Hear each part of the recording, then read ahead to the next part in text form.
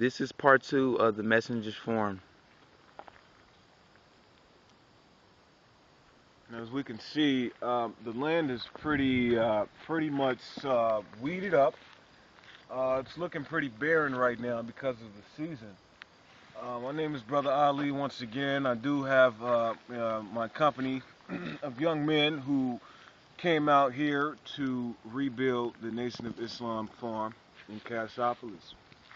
Now, what we were told was that we were getting into something that was already ready for us to go ahead and put the seed in.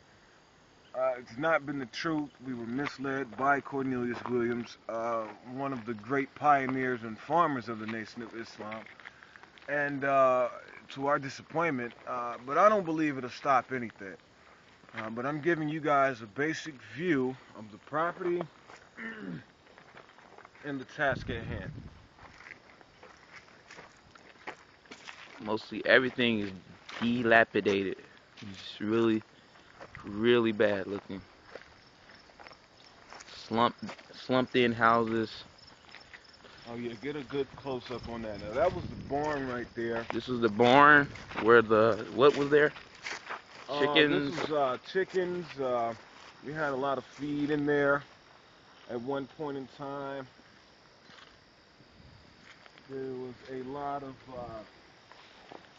nutrients for the chickens, chicken cages and coops, etc.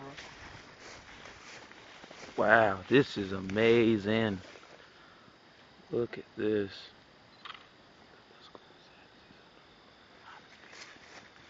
Oh, we already got all of them on the street. But keep it rolling, and we'll see what we'll have to go through.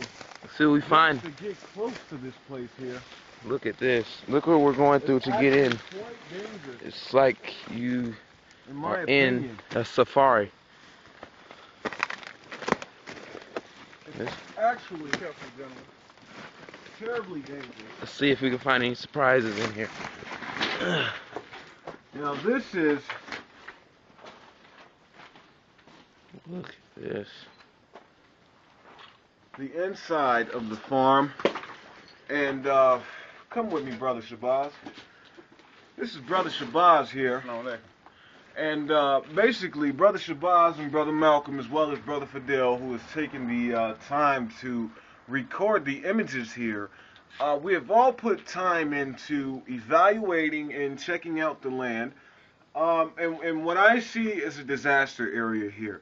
It's almost like this place was struck or hit by a tornado. Now, from what I understand, is that the messenger purchased this land here, as well as hundreds of acres here. He had over 1,500 acres here at one time.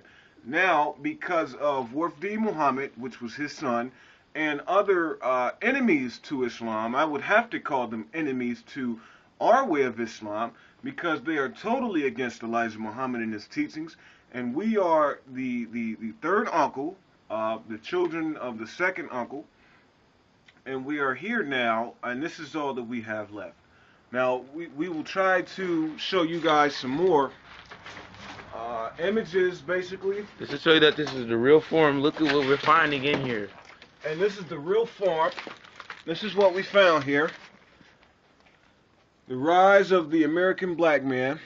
You might want to go back a little bit so you can get a whole image of the Muhammad Speaks. Now, this is the Muhammad Speaks, not the final call. Okay, let's zoom in. October 6th, 1967. I want you to get a shot of Elijah Muhammad, the honorable messenger.